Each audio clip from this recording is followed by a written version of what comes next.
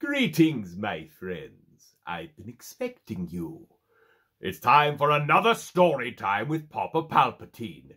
Today's story, Star Wars. I am a Wookiee.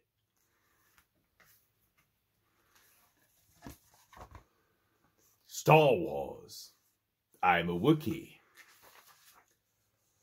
I am a Wookiee. I am big and furry. Wookiees come from the jungle planet of Kashyyyk.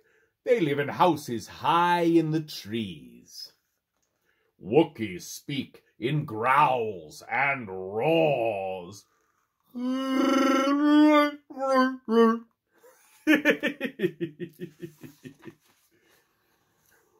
Wookiees don't like to lose. It's usually best to let them win. They can be very scary when you first meet them. But Wookiees are actually loyal friends, whether you're a mighty Jedi or a tiny porg. A Wookiee will help a friend when he's down, and put someone back together if they come apart. Wookiees sound like good fellows. Wookiees are brave.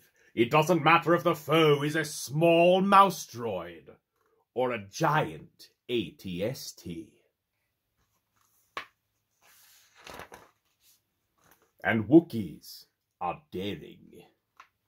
They never give up, and they never back down. I think a Wookiee would make an excellent Sith Lord. Wookiees can be excellent mechanics, and when your starship is ready to take off, they are super co-pilots who can help you fly anywhere in the galaxy.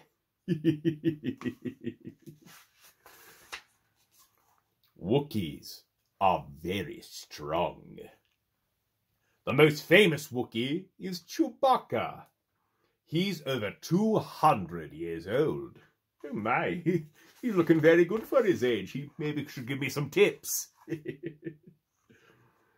He has been a warrior, a smuggler, and a freedom fighter with the Rebel Alliance. His friends call him Chewie. Chewbacca freed captured Wookiees from the spice mines of Kessel and helped Yoda escape from the Battle of Kashyyyk during the Clone Wars.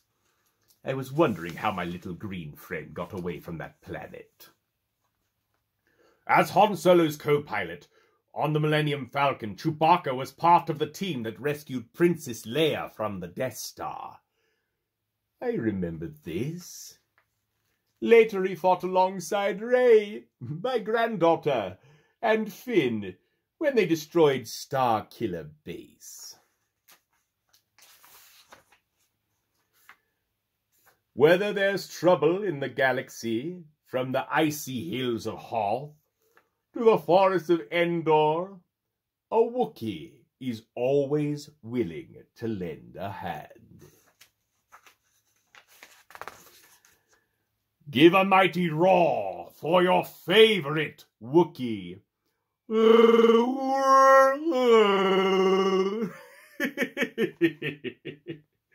You know, if he could be turned, a Wookiee would be a powerful ally.